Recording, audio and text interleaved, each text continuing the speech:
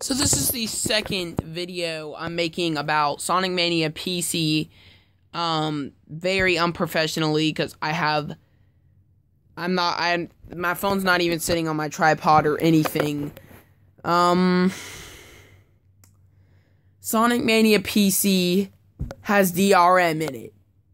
What the frick, Sega?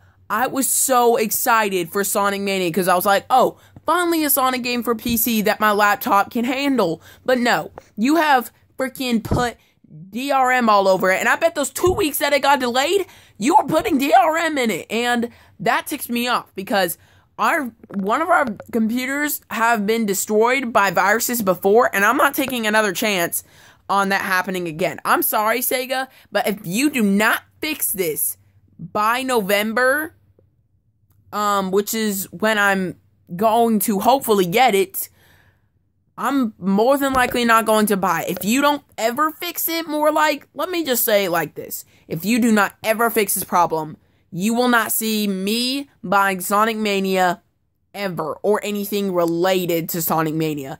If this changes, I will buy it. But until then, it is not happening.